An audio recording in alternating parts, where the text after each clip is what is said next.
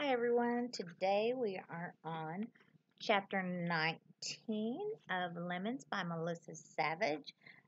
It is titled Assistant Detective Extraordinaire. I certainly do miss being there with you because this book certainly has some excellent vocabulary.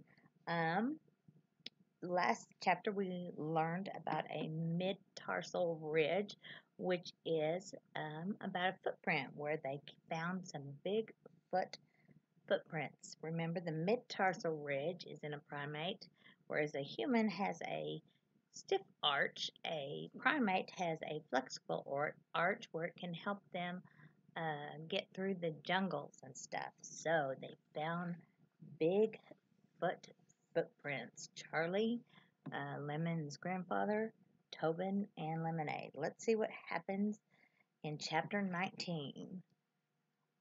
With Expedition Bluff Creek a stunning success, thanks to my amazing investigative skills, Tobin and I helped Charlie set up a big display in a glass case near the register at Bigfoot Souvenirs and More that Monday morning.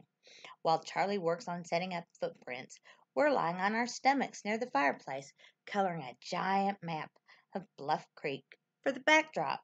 The bell on the door rings. I don't really pay attention until I hear this weird noise come out of Tobin's throat.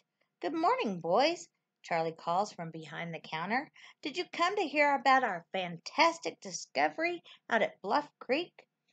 Tobin ducks his head lower, and he keeps coloring without saying anything. He's got the greens, the grass in the forest, and I've got the yellows and the blues, the sun and the sky. "Yeah," says one of the boys. "We heard about the footprints." "Well, everyone has. It's all anybody's been talking about, really. There are two of them, probably about the same age as us.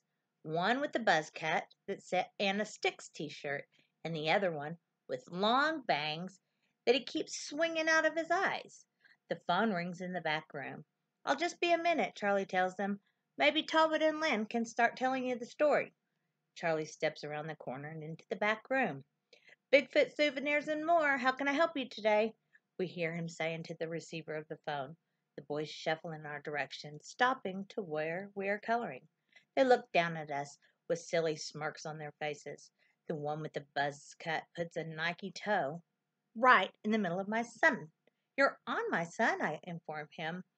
He doesn't budge, still smirking down at me. "So what's your story?" He juts a chin in my direction. Tobin makes that noise in the back of his throat again. "Don't you have any manners?" I ask the boy with the buzz cut, picking up his toe and moving it myself. "What?" he asks. "Manners," I say again, much slower this time. You're generally supposed to acknowledge somebody with some kind of question of greeting before bombarding them with rude questions. The boys look at each other and laugh. I know that laugh. I've heard it before.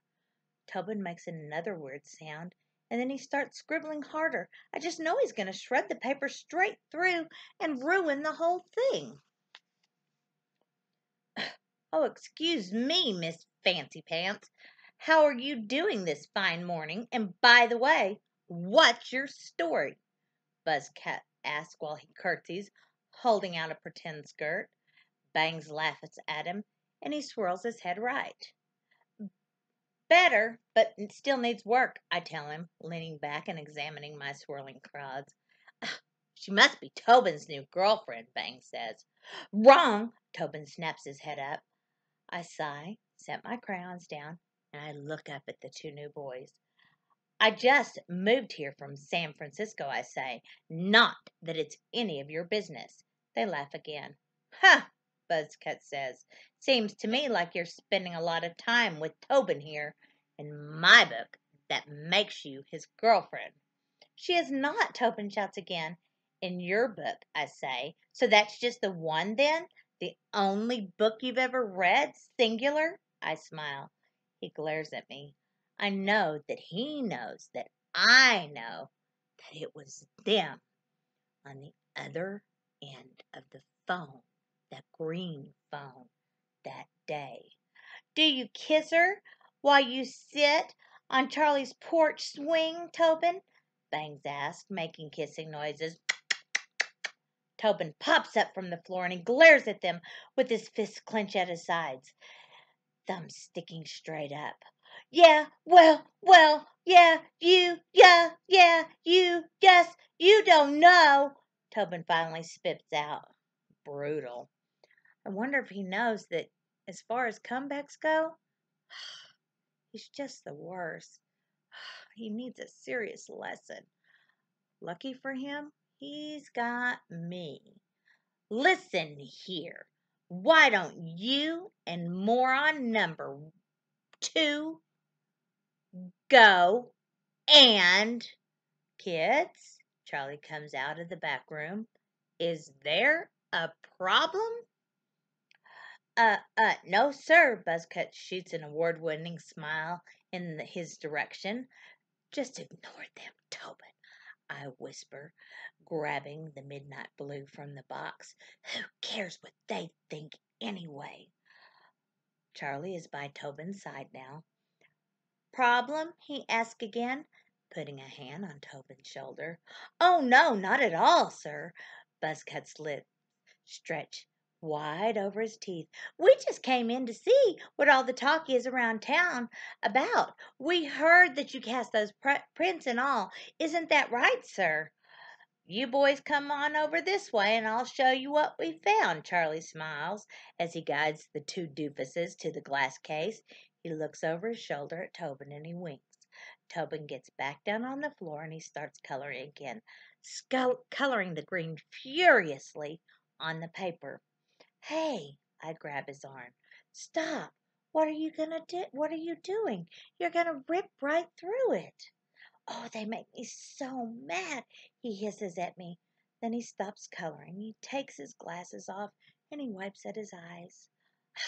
Those 2? I ask, pointing up at the counter. Don't give 'em the time of day. They just want to get a rise out of you. If you show them you don't care, they'll just leave you alone. But you don't understand, he tells me. Well, one thing I can say for sure is that you're absolutely the worst at comebacks in the history of the world. I mean, you're really, really bad. Like El Stingarino. He smiles then, and he even laughs a little. I just get so flustered that I can't get the words in my head to come out of my mouth. Well, good thing you have me to coach you. I'll give you some real good ringers, too. I'm the comeback queen in the city. You do that? Sure, I shrug. You know, they're really just jealous, right? No, he shakes his head. That's not it. Oh, yeah. Of what? What could they be jealous of? Well, not everybody makes founder and president of their own company by the 5th grade, I say. Tobin thinks really hard about that. Then I see the corners of his mouth curl up even into a smile. That's it for chapter 19. I hope y'all have a great day.